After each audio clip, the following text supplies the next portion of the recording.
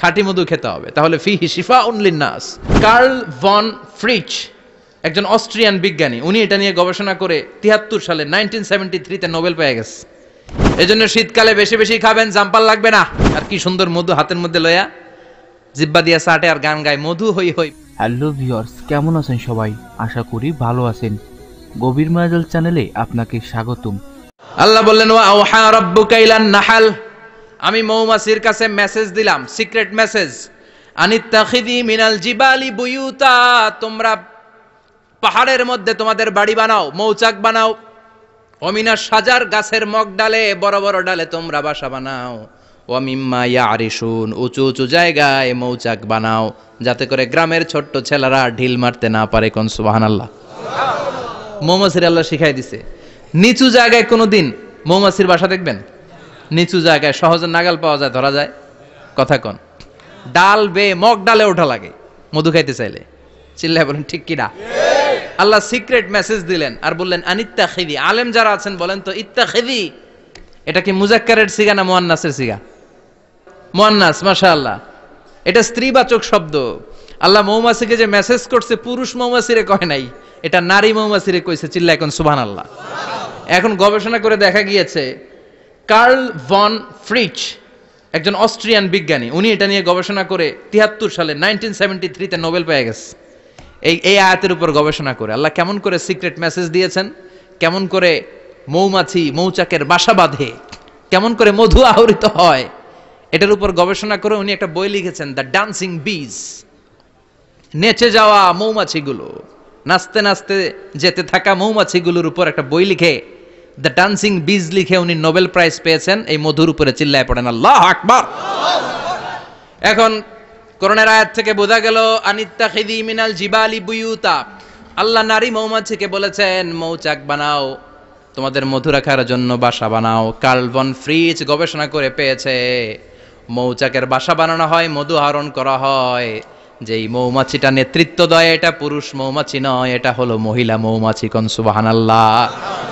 পুরো মৌচাকের মধ্যে মধু আহরণ, মধু নেওয়া, পুরো প্রসিডিউরটা সারার জন্য কোনো পুরুষ মৌমাছি লিডিং দেয় না, লিডিং দেয় একটা নারী মৌমাছি, স্ত্রী মৌমাছি। এজন্য ইত্তাখিদ, ম্যাসকুলিন জেন্ডার ইউজ না করে আল্লাহ বলেছেন ইত্তাখিদি। নারী মৌমাছিকে আল্লাহ অ্যাড্রেস করে বলেছেন যাও মৌচাক বানাও আর এটার মধ্যে মধু আহরণ করো। চিল্লায় পড়েন আল্লাহু আকবার। আল্লাহ বললেন ইত্তাখিদি মিনাল জিবালি বুয়ুতা, পাহাড়ের মধ্যে ঘর বানাও, ওমিনাস সাজার, গাছের বড় ডালের মধ্যে ঘর বানাও, ওয়ামিম্মা ইয়ারিশুন, উঁচু উঁচু জায়গায় ঘর বানাও।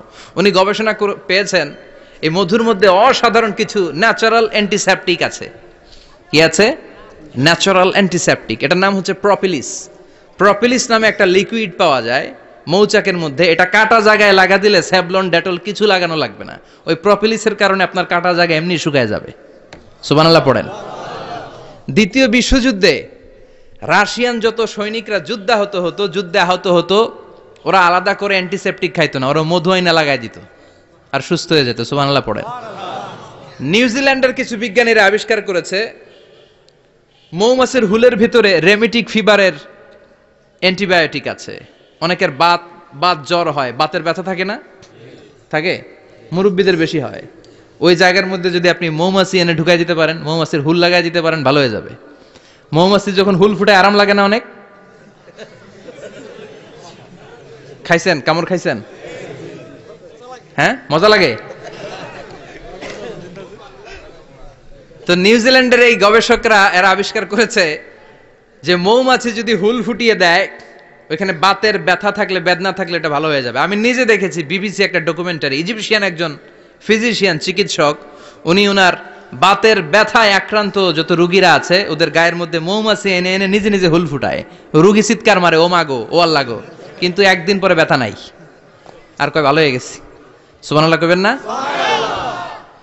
তো এজন্য এই কার্ল ভন ফ্রিচ 1973 তে দ্য ডান্সিং বিজ লেখে গোটা বিশ্বকে তাক লাগিয়ে দিয়েছে। তার গবেষণার প্রতিটি পয়েন্ট কোরআনের এই আয়াতের সাথে মিলে যায়। চিৎকার করে পড়েন আল্লাহু আকবার।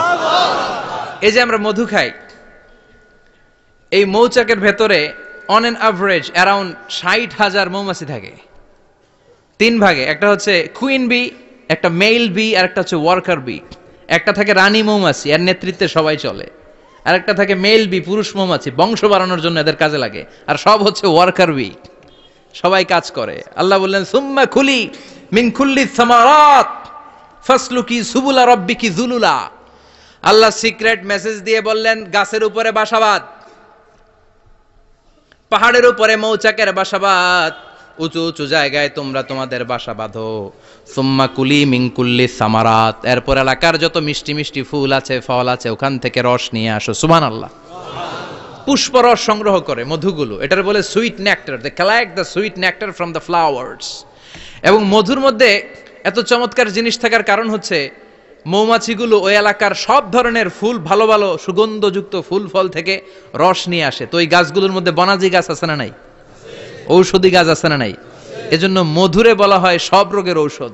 যত বনাজি ঔষধি গাছের নির্যাস আর পুষ্প রস আছে, সব আল্লাহ মধুর ভিতরে ঢুকায়া মধুকে আল্লাহ ন্যাচারাল ভ্যাকসিন বানিয়ে দিয়েছেন। চিল্লায়ে পড়েন আল্লাহু আকবার। আল্লাহ বললেন সুম্মা কুলি মিন কুল্লি সামারাত, সব ফল আর ফুল থেকে এই নেকটার পুষ্পরস নিয়ে আসো। ফাসলুকি সুবুলা রাব্বিকি যুলুলা, যেমন যেমন গিয়েছিলা পথ চিনায় আবার ফিরে আসো। ইয়াখরুজু মিন বুতুনিহা শারাব, এরপর তাদের পেট থেকে বের হয় শারাব। মুখতালিফুন আলওয়ানু, এক একটা মধুর কালার হয়ে যায় এক এক রকম। কোন সুবহানাল্লাহ। সরষে ফুলের মধু একটু সাদা সাদা হয় না? আমি হচ্ছি মধু খাওয়ার পোক। আমি দেশে বিদেশে যেখানে গিয়েছি ফ্রেশ হানি আমি অনেক খুঁজেছি। ইয়ামানি একটা মধু পাওয়া যায়, ইয়ামানের সাওয়াহিলি এলাকায়, পাহাড়ি এলাকায়, একেবারে কুচকুচে কালো। আবার অনেক মধু আছে কিছুটা খয়েরি এবং হলুদ বর্ণের। কিন্তু সরষে ফুলের যে মধুটা, এটা অনেকটা সাদা। এই পুষ্পরস নিয়ে মৌমাছিগুলো মৌচাকের মধ্যে ঢেলে দেয় না, এগুলো খেয়ে ফেলে। প্রত্যেকটা মৌমাছির পেটের ভেতরে আল্লাহ 2টা করে স্টোমাক দিয়েছে, পাকস্থলী। সুবহানাল্লাহ পড়েন। এটাই curl von fridge the dancing বিজ বইয়ের মধ্যে লিখেছে গবেষণায়, যে 2টা পাকস্থলী।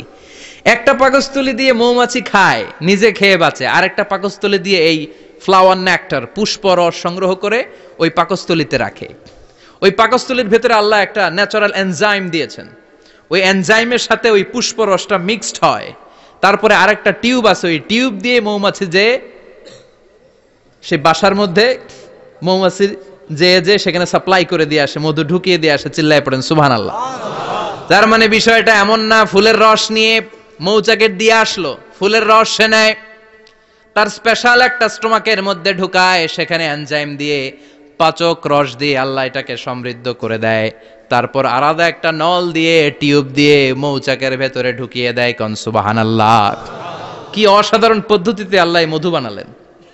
আর কি সুন্দর মধু হাতের মধ্যে লয়া জিব্বা দিয়া চাটে আর গান গায়, মধু হই হই বিষাবাইলা। আছে না নাই? আল্লাহ শুকরিয়া নাই? মধু খায় আর গান গায়, মধু হই হই বিষাবাইলা, অনহারনে ভালোবাসার দাম নদিলা। আছে না নাই? ডাকাইত। এই মধু খেয়ে শুকরিয়া করতে হবে কার?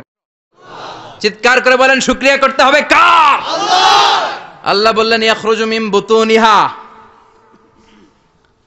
এটা মধু সরাসরি চলে আসে না, ওর পেট থেকে বের হয়। মুখতালিফুন আলওয়ানুহু, বিভিন্ন রঙের মধু আছে না নাই?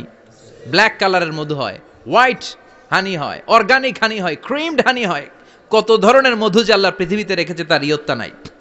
এরপর আল্লাহ বললেন ফিহি শিফাউন লিন্নাস, মধুর ভিতরে শিফা দিয়েছে কে? আল্লাহ। এজন্য বিশ্বনবীর খাদ্য তালিকার মধ্যে মধু আছে না নাই? বিশ্বনবী সুগন্ধযুক্তওয়ালা মধু খেতেন, দুর্গন্ধযুক্তওয়ালা কোনো মধু মুখে নিতেন না। সুবহানাল্লাহ। বিশ্বনবীর জামানায় মাগাফির নামে একটা মধু ছিল, দুর্গন্ধযুক্ত। এটা কখনো বিশ্বনবী মুখে নিতে চাইতেন না। সুগন্ধযুক্ত মধু সবসময় বিশ্বনবী খেতেন। বিশ্বনবীর স্ত্রীরা এই সুগন্ধিযুক্ত মধু বোতলের মধ্যে প্রিজার্ভ করে রাখতেন বিশ্বনবীকে দেওয়ার জন্য। বিশ্বনবী প্রাণ ভরে এগুলো পান করতেন। সুবহানাল্লাহ। বিশ্বনবী যে সমস্ত খাদ্যগুলো পছন্দ করতেন হাদিসে এসেছে। বিশ্বনবী রুটি খেতেন, খেজুর খেতেন। খেজুর, খেজুর চিনেন? বালাহ, তামার। দুধ খেতেন, এই মধু খেতেন, জব খেতেন, বার্লি খেতেন, লাউ খেতেন, রুম্মান, ডালিম ফল, আনার ফল। আনার চিনেন? আনার, এই আনার খেতে পছন্দ করতেন বিশ্বনবী। মাশরুম খেতেন, মাশরুম। মাশরুম চিনেন? ব্যাঙের ছাতার মতো। রেস্টুরেন্টে ইদানিং মাশরুমের স্যুপ পাওয়া যায়, এটা খাবেন। যাদের চোখের জ্যোতিতে সমস্যা, দৃষ্টিতে সমস্যা খাবেন। হাদিসে এসেছে আল কামআতু মিনাল মান ওয়া মাউহা শিফাউন লিল আইন। মাশরুম হলো মান্না সালোয়ার মতো খাবার।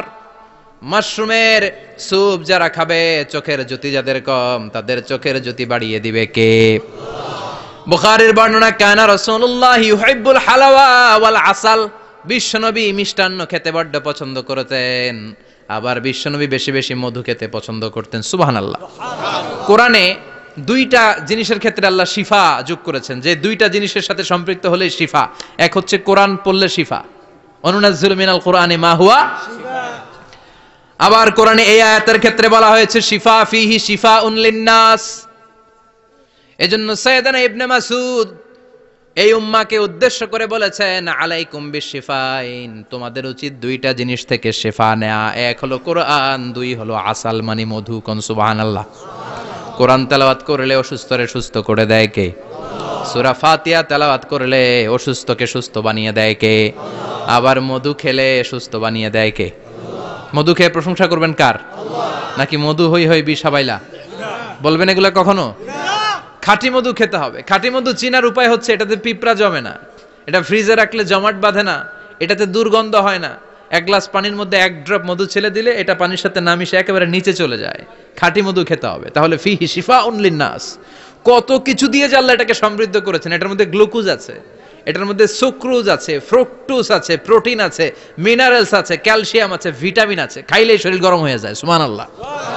এজন্য শীতকালে বেশি বেশি খাবেন, জাম্পার লাগবে না।